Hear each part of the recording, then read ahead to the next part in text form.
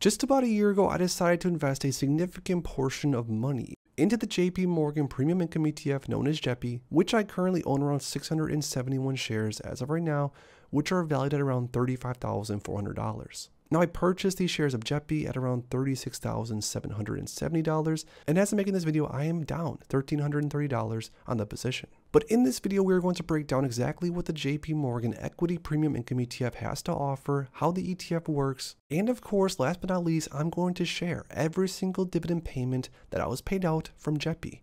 Now stick around, drop a like down below, and subscribe, and let's get into it. So heading over to the JP Morgan website, if you're not aware, now this ETF has been trading since around 2020, and I've been buying shares pretty much since then. Now the way this ETF works is that JP Morgan Equity Premium Income ETF seeks to deliver monthly distributable income and equity market exposure with less volatility. It then says expertise portfolio managers with over 60 years of combined experience in investing in equities and equity derivatives.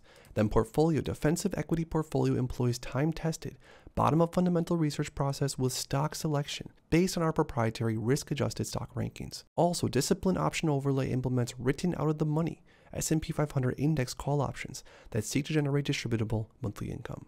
Now, the fund not only invests in equities, but also utilizes options as a way to generate higher income by writing out of the money S&P 500 call options. And because the JEPI ETF is so focused on a strategy of high income based approach, and this is not only from dividend stocks, but also utilizing derivatives and cover calls to juice the high distribution yield, with the goal being that between the dividend payments and the premium, the shareholders should be passed along a good sized dividend on a monthly basis. Now, JEPI is very well known for this covered call strategy. And if you didn't know, a covered call is an option contract where the option seller owns the underlying stock or ETF that they are going to sell.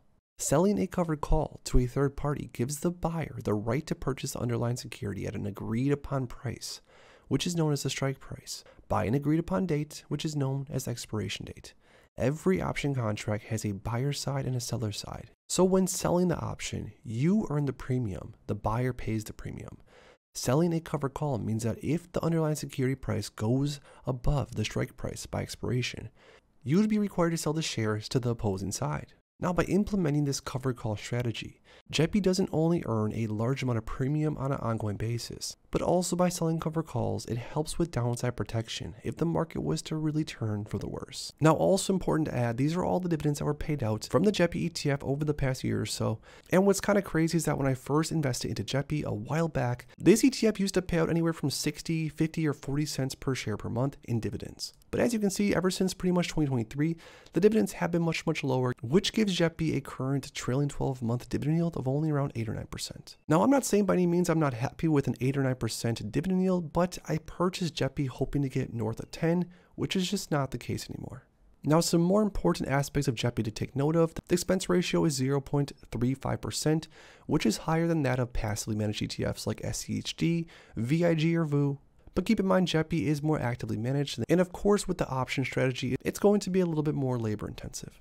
Now, the dividend frequency for JEPI was another one of the selling points on why I purchased JEPI a while back. It pays out a dividend on a monthly basis, which is nice for me. As of right now, I'm using the JEPI dividends to buy more shares of more different stocks or ETFs, but in the future, it would be pretty nice to use this monthly dividend to pay for bills or any other expenses that come about. Now, JEPI has just over $29 billion in assets under management, making it one of the largest sized funds in this category. Now, JEPI's performance on the max timeframe since around 2020. It's up 3.25% without dividends included, and this is honestly not all that horrible considering a lot of the covered call ETFs that have a similar strategy are actually down quite substantially more. Look at QYLD, for example, down 33% on the max time frame. But year-to-date performance, JEPI is still in the red, down 3%. Again, this is not dividends included, so that's important.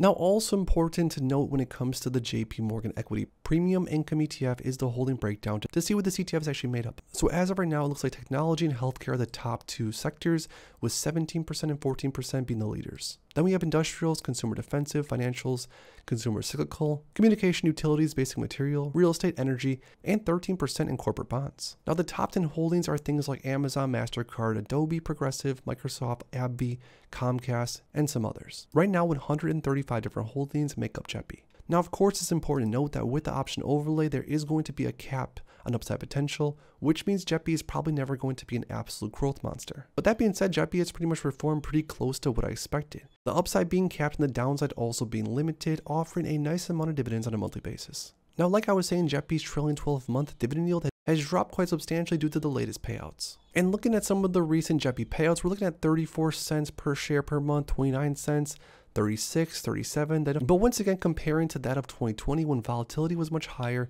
JEPI was paying anywhere from 40 to 60 cents per share per month, making the dividend yield almost double. Now, as of filming this video, JEPI did announce a higher dividend payment than last month, so things do seem to be going in the right direction, at least for now.